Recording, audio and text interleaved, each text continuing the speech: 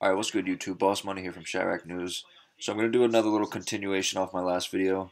And while I'm down in this Tarrytown, South Shore part, I'm going to show you guys where GBE Capo got killed. So Capo's real name was Marvin Carr. He was one of these dudes. He was affiliated with both No Limit and Chief Keef GBE. I think he was from this area, Tarrytown, but he was Chief Keef's cousin too. So he was one of them dudes that was affiliated with both.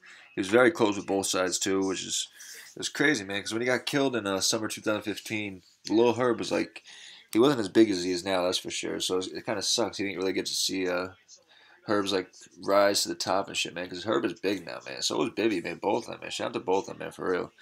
They might even pass Keef up right now. Like Herb just dropped that who run it shit, man. Like he buzzing hard right now, man. Same with Bibby, but shout out to both of them. So yeah, man, it's sad.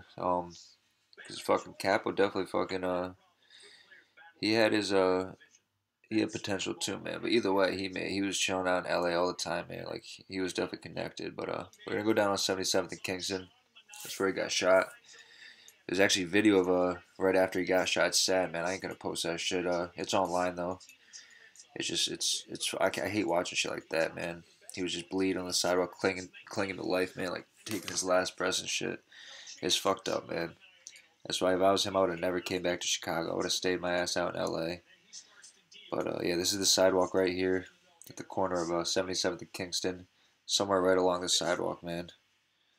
I'm not sure exactly where, but no farther than that yellow sign, man. Somewhere like literally right here. But yeah, man. It's just fucking. I don't know. It was a drive-by, I guess. I don't know how far away they were. It's just you can't take chances, man. Nowadays, fucking someone can shoot from like a half mile away, man. They get lucky and you get hit in the head, upper body, man. It's just you can't take that chance, man. You can't give some Bruford ass goofy nigga fucking the benefit and let him cloud up like that. You just can't, man. Just stay your ass. And if you got some money, man, fuck Chicago. They ain't shit out here, man. There ain't nothing.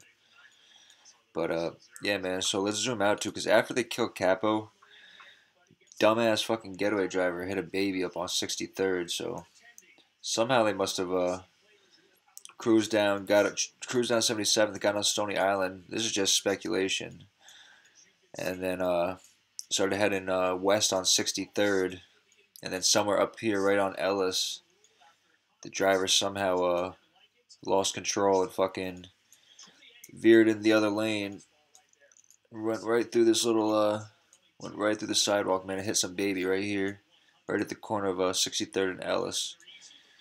But yeah, man, he killed some fucking baby too. So now they really fucked.